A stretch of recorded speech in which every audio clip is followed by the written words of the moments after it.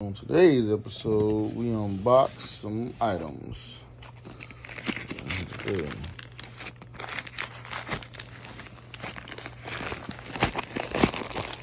Oh yeah. A gimbal, guys. Oh yeah.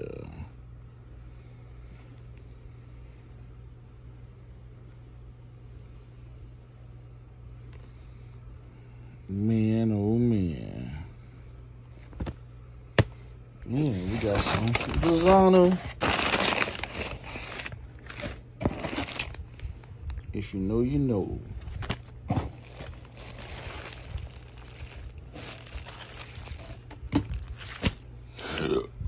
Oh yeah. Oh gosh, we got the box open.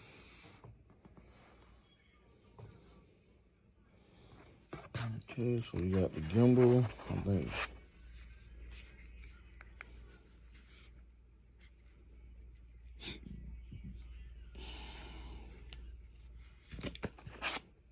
Stand.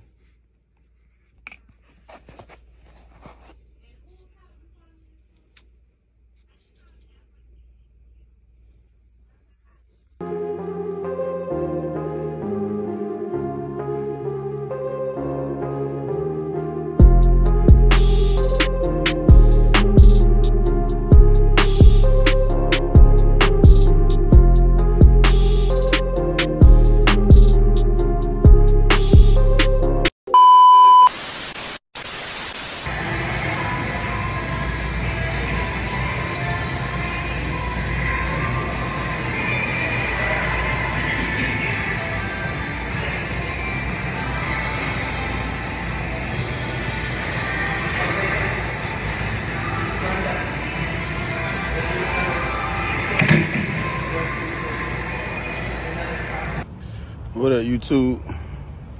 It's the next day. Just not leaving the gym. About to head to the park. We're gonna go try out that gimbal that I got last night. So this probably gonna get us a smoothie or something. And I'll see y'all at the park. I ain't gonna lie. I ain't never seen a real tree paint job like that. Real tree. Look at that. All right, y'all, we're back with another video, man. Hey, real quick, man. I want to talk to you guys about what's going on with Prime right now and the state of trucking. After the last two videos I posted, I seen I got a lot of feedback and a lot of people are concerned. We got a lot of people co-signing what I'm posting that work at Prime. They saying it's legit. Then I had a few people saying, oh, I grossed 9,000 this week. Where's the misunderstanding? And I just want to ask y'all a question, man. What if Prime never recovers to its usual mystique? What if this is just the beginning of something big with a bunch of other companies that are going through transitions and they're actually losing so much money that they're trying to find ways to force drivers out who don't have any incidents, and without having to pay unemployment, you know, i.e. the cameras. For Prime to have more trucks than loads is crazy.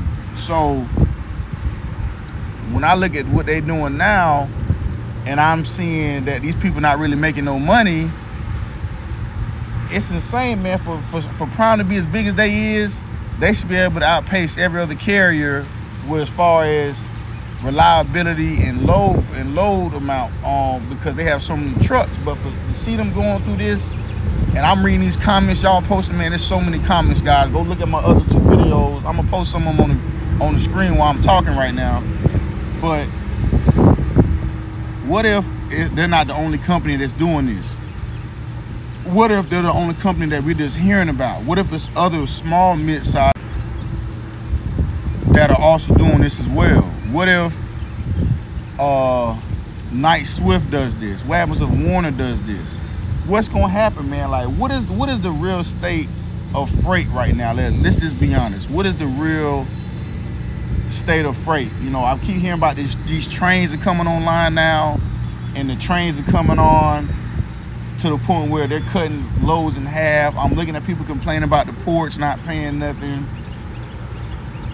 I'm seeing companies advertise for jobs, and a lot of people saying they're not getting a call back. Are they being very competitive at the same time they need drivers, or they don't need drivers? I don't think it's a shortage.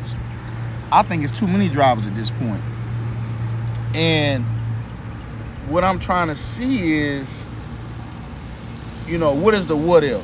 Like, I'm trying to figure out how to explain this without talking in circles. Like, what if trucking never recovers? What are we all gonna do? What are you gonna do watching this video? What you gonna do?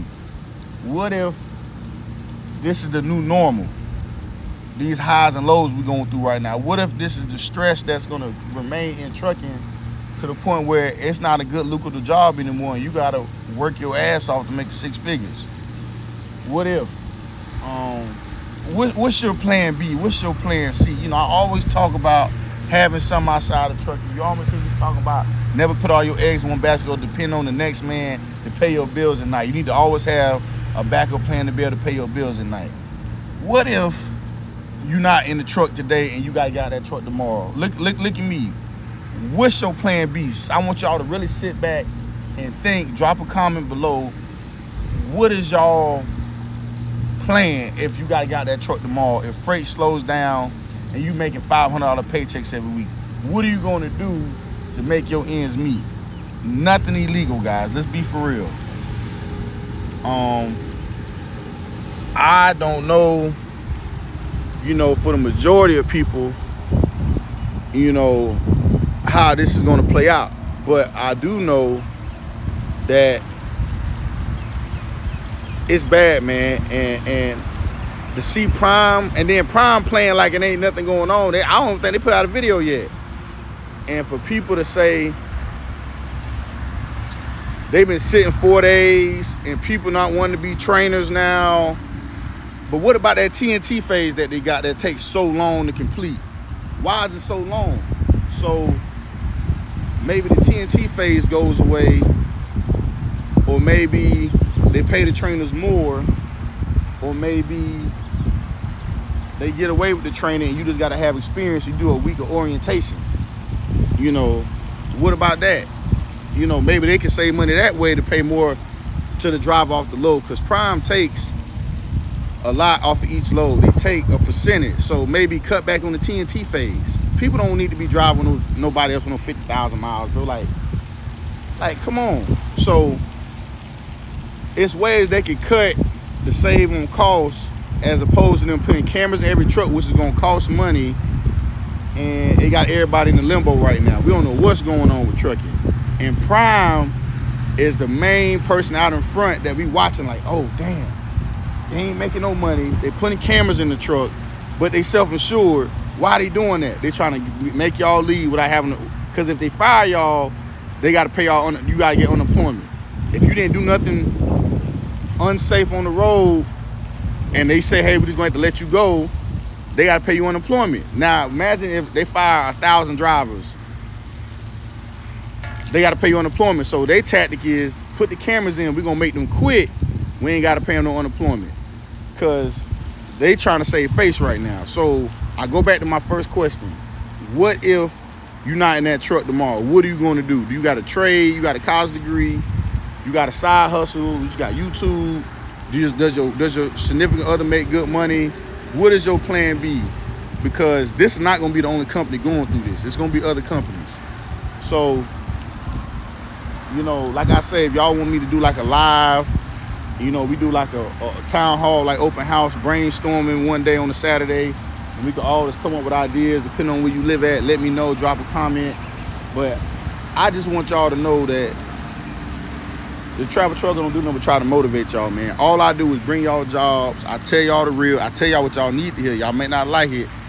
And I feel like it ain't that many people besides, you know, my circle of YouTubers that I mess with that's really getting the word out there. And I think a lot of y'all is being naive to think that trucking is gonna come back. It's not gonna come back like y'all think it is. A lot of these companies are smaller than Prime, and they're doing worse than Prime. You just not hearing about it because they don't want that bad publicity. So, do you think Prime will ever recover? Do you think trucking will ever be the same? And what would you do if you had to get out that truck tomorrow? Those are my 3 questions. Will Prime recover? Will trucking be the same? Will you have a backup plan if you gotta get out that truck tomorrow? I don't know. Y'all let me know, man. But that's it, man. We out here at the park. I'm gonna finish working out. I'm gonna get me something to eat. And I'll see y'all. Wait.